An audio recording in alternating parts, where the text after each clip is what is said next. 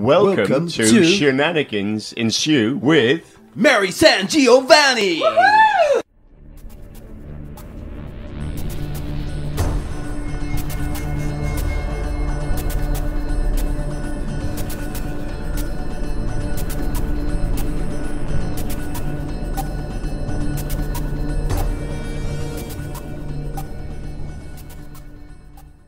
Hi folks, welcome to Cosmic Shenanigans. I'm Mary SanGiovanni, up to shenanigans, once again, of cosmic proportions.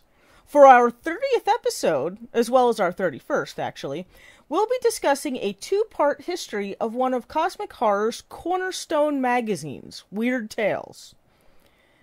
This magazine was founded in late 1922 by J.C. Henneberger and his fraternity brother, J.M. Singer, wow, I'm screwing this up already, through their company Rural Publishing Corporation. The magazine published fantasy and horror pulp fiction from some of the foremost writers of cosmic horror and weird fiction, notably H.P. Lovecraft, Clark Ashton Smith, Robert E. Howard, and many others. So we're going to take a sort of retrospective look at Weird Tales and its effect on cosmic horror as a whole. Weird Tales' first issue, dated March 1923, appeared on newsstands on February 18th for only 25 cents. It was considered an expensive magazine at the time, as most magazines, according to Robert Bloch, were about a dime. This particular issue, which you can find the table of contents on Google for, which I thought is just so cool, featured stories by Julian Kilman, Orville R. Emerson, Joel Townsley Rogers, Brian Irvine, G. Wells, David R. Solomon, Merlin Moore Taylor, Farnsworth Wright, Howard Ellis Davis, Herbert J. Mangum, Meredith Davis, Walter Scott Story, W. H. Holmes, R. T. M. Scott, an anonymous story called The Young Man Who Wanted to Die, William Sanford, Joseph Faust, and James Bennett Wooding. They wrote a story together. Captain James Warburton Lewis, F. Georgia Stroop, I. W. D. Peters, Harold Ward, and James B. M. Clark, Jr. There were also 3 novelettes, one by Willard E. Hawkins, one by Anthony M. Rudd, which is considered one of the more popular novelettes of the issue, and Hamilton Craigie. There was also a 2-part novel by Otis Adelbert Klein, which was also considered one of the highlights of the magazine. There was also, of course, a letters column called The Eerie, which was overseen by the magazine's first editor, Edwin Baird, and, as they say on the table of contents page, quote, also a number of odd facts and queer fancies crowded in for good measure. Now, within the first year, the magazine saw financial trouble. And this was going to be a persistent theme with Weird Tales throughout its entire history. But within this first year, Henneberger sold his interest in the publisher, Rural Publishing Corporation, to Lansinger. And then he refinanced Weird Tales with contributor Farnsworth Wright as the new editor. Wright's first issue was dated November 1924, and he held the reins of editorship for the next 15 years. It's considered that under Wright's editorship, the magazine flourished. Now, in talking about how monumental this magazine is in having influenced cosmic horror and really been the place for this kind of fiction to be published, we have Lovecraft's first mythos story. The first mythos story to appear in Weird Tales was The Call of Cthulhu in 1928. It was not his first story in the magazine, but his first mythos story. In December of 1932, Robert E. Howard's first Conan story appeared. Seabury Quinn's famous occult detective, and also a New Jersey native, woohoo, Jules de Grandin, and his Dr. Watson of sorts, Dr. Trowbridge, first appeared in Weird Tales, I believe in January of 1928. That's what the research seems to show. That was also incredibly popular. People, even back in the 1920s, loved occult detectives. And we're seeing a resurgence of that nowadays. The first issue 10-year-old Robert Bloch ever read of Weird Tales was the August 1927 issue. His aunt bought it for him. She was shocked by the magazine that he chose, but she had offered to buy him a magazine, and that's the one he picked. He read his first Lovecraft story, Pickman's Model, in the October issue of that year. And then, 6 weeks after graduating high school in 1934, he sold his first short story to Weird Tales. Actually, his first publication in Weird Tales was in its letter column. It was a letter that criticized the Conan stories of Robert E. Howard. However, his first professional sales, there were 2 of them, at the age of 17, this would have been in July of 1934 when he sold them, were the stories The Feast in the Abbey, which appeared in the January 1935 issue, and The Secret in the Tomb, which subsequently appeared in the May 1935 issue. So this 15-year reign of Weird Tales under Wright was going pretty well, when his Parkinson's took a downturn. Editor Farnsworth Wright's Parkinson's illness had been causing a steady decline in his health over the last 10 years. It had reached a stage where he could barely walk on his own, and he was having a lot of trouble, and couldn't really continue to be the editor at Weird Tales. The publisher of Short Stories magazine, William Delaney, bought Weird Tales in 1938. Within 2 years of that, Wright was no longer able to perform editorial duties. He died shortly thereafter, I believe within 2 years after that, following complications of a surgery that he had to relieve some of these Parkinson's symptoms. Dorothy McElraith took over as editor. Now, critics believe the magazine declined under her editorship. And I got to tell you, when I first read that, I bristled a little bit because I thought, okay, now, because it's a woman taking over, there's an issue there. But that's not it at all, okay? Weird Tales, as I was looking over this, Weird Tales had a habit of publishing both women and also, it had a habit of publishing women. It also had a habit of looking to women for editorial direction. And I think that that's worth noting about Weird Tales. The issue with Dorothy McElraith taking over as editor, according to critics, is that despite publishing emerging greats like Ray Bradbury, it lacked a certain originality that maybe she stuck too hard to the essential gothic horror ghost stories instead of branching out and trying original material.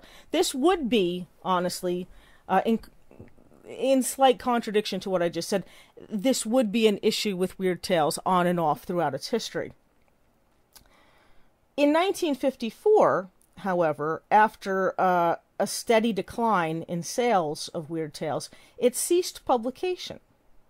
There were attempts to relaunch the magazine, but it wasn't until 1988, though, that the magazine ran more or less steadily for a good 20 years, under an assortment of publishers, and with a brief name change, which we're going to discuss more in part 2 of this particular 2-part series.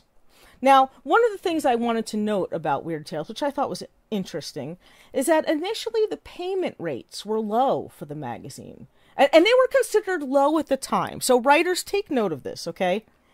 The payment rates that were offered were 1/4 to 1/2 cent a word. That was the going rate until about 1926, when their publishing, they had paid off some of their debts, and it allowed them to offer the most popular writers 1 cent a word.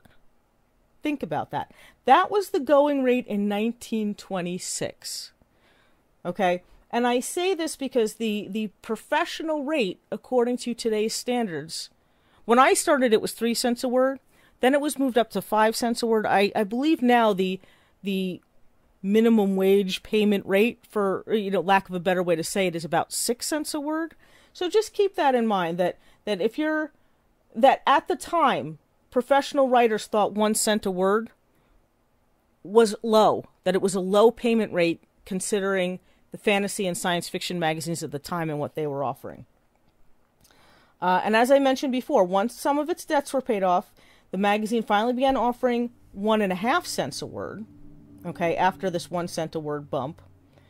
But still, it was also considered a low rate.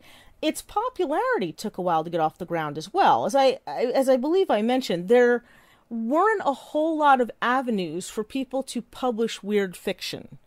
And in fact, some of the more prominent writers of the time had been complaining that there wasn't really a good avenue for this. And it's one of the reasons Henneberger opened Weird Tales in addition to, detective stories and things like that.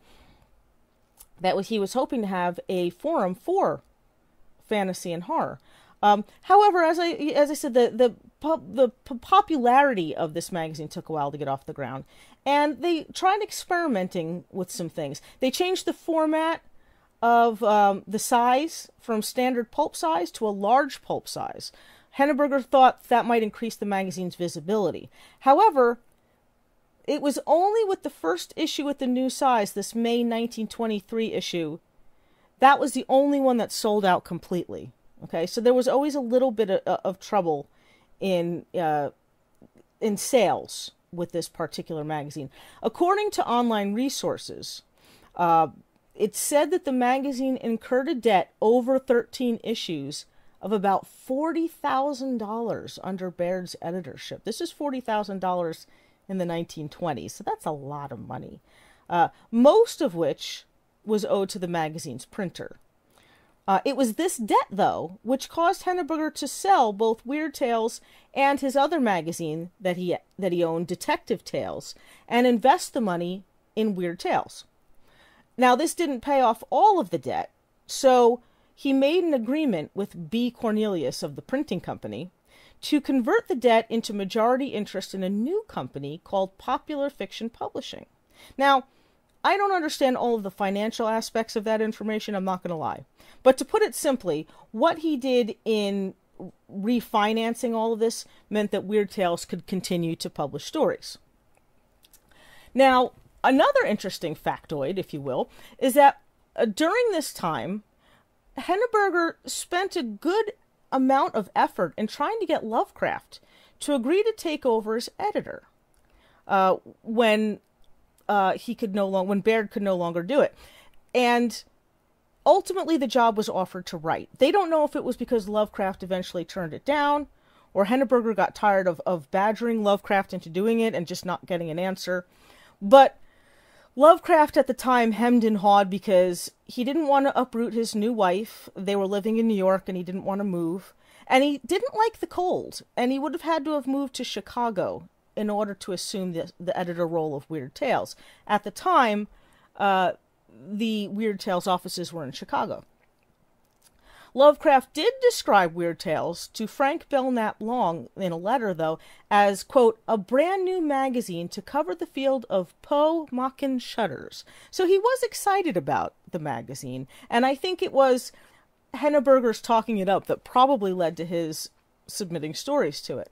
Now, according to an online resource, Robert Weinberg, the author of A History of Weird Tales, and also a partial owner at some point in Weird Tales' future, he recounts a rumor that Wright was unpaid for much of his work on the magazine.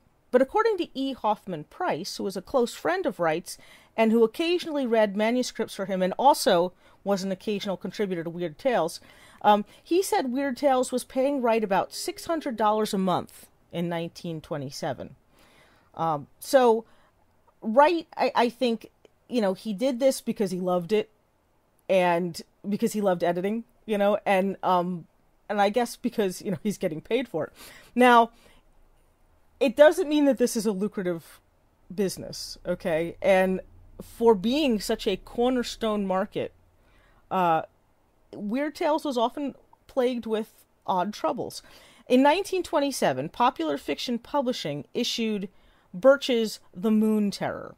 This was one of Weird Tales' more popular serials. A lot of the magazines at the time included more than just fiction, and they included, nonfiction and poetry and essays and reviews. And when they did include fiction, they didn't just include short fiction. A lot of times they serialized longer works. So they published this Moon Terror, which was one of the most popular serials in Weird Tales, as a hardcover book. And they included 3 other stories from the magazine's first year. One of the stories, An Adventure in the Fourth Dimension, was by Wright himself. However, the book sold poorly, and it remained on offer in the pages of Weird Tales at reduced prices for about 20 years. Okay.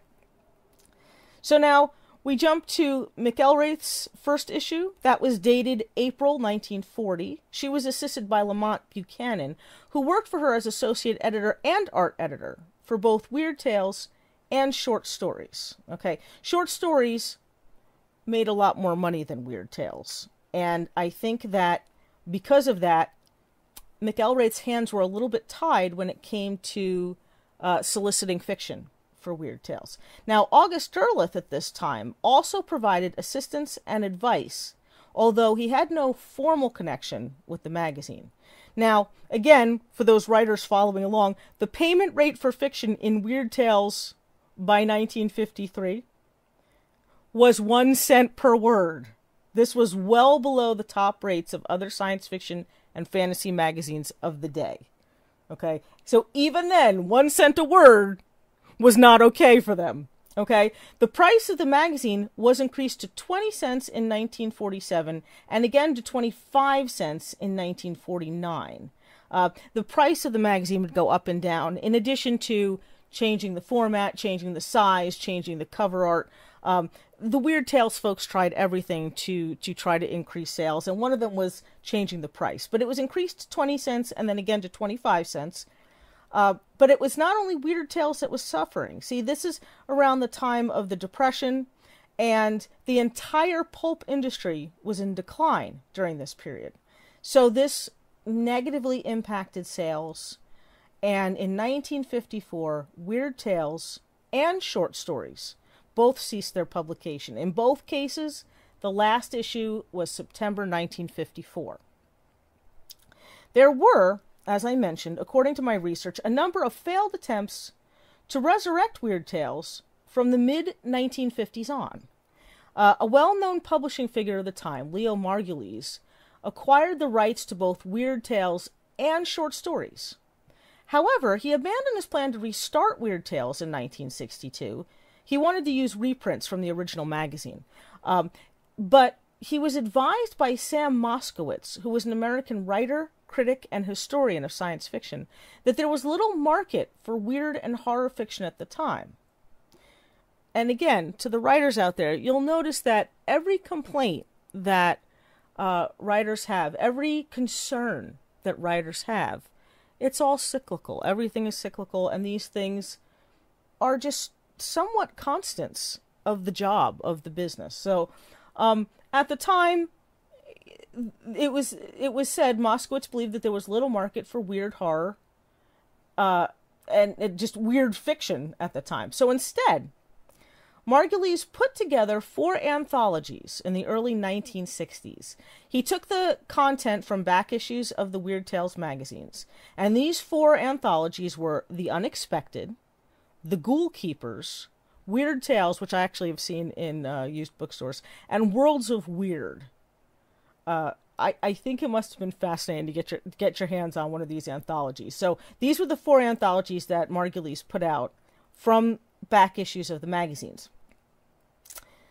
A new version of Weird Tales finally appeared from Renown Publications in April of 1973, and Moskowitz edited it. The average sales, though, according to Moskowitz, were about 18,000 copies per issue. However, in order for the magazine to survive, they would have had to have sold about 23,000 copies per issue. The 4th issue, dated summer 1974, was the last one. After Margulies' death the following year, his widow, Sylvia, decided to sell the rights to the title. Okay? Now, Forrest Ackerman, who was, I think, probably known to most listeners of the podcast, he was a science fiction fan and an editor, and had one of the largest collections of horror, science fiction, and fantasy movie memorabilia in his house. He was interested in buying Weird Tales, but she ultimately chose to sell to Victor Drix and Robert Weinberg, who, as I mentioned before, had a part as a stakeholder in this magazine. Robert Weinberg then licensed the title to Lynn Carter, who was a writer and editor at the time. Lynn Carter interested Zebra Books in a series of, again, 4 paperback anthologies. Lynn Carter edited them. The first 2 appeared in December of 1980 and were both dated spring 1981, but they managed to put them out early. The next was dated fall of 1981, and then things got a little complicated. Carter's rights to the title were terminated by Weinberg in 1982 for non-payment. However, the 4th issue was already in the works, and finally it appeared with a date of summer 1983. Following this, to make a very long and complicated story somewhat shorter, there was a lot of confusion and a lot of issues between the 2 parties in trying to negotiate rights and licensing to the Weird Tales material. There was a lot of waiting for correspondence that didn't happen and things like that. And so during this time, only 2 issues, which sold poorly, were published. The first was dated fall 1984, and the second winter 1985. However, that second issue didn't appear until June 1986. So generally these are indications of trouble in a magazine circulation. Now, that's it for this week, for part 1. Next week, we're going to cover the rebirth of Weird Tales, because it did enjoy a resurgence, and this would be about the time that I came into the business, so this is the part that kind of excites me. I also have a number of interesting little trivia bits for you about Weird Tales and the people involved. So, that's it for this week. I hope you're enjoying this particular segment on Weird Tales, and that you'll join us next week for part 2. If you enjoy Cosmic Shenanigans, you might also enjoy another show I co-host, The Horror Show with Brian Keene. Both of them are available on iTunes, Spotify, Stitcher, YouTube, iHeartRadio, and all other platforms via the Project Entertainment Network.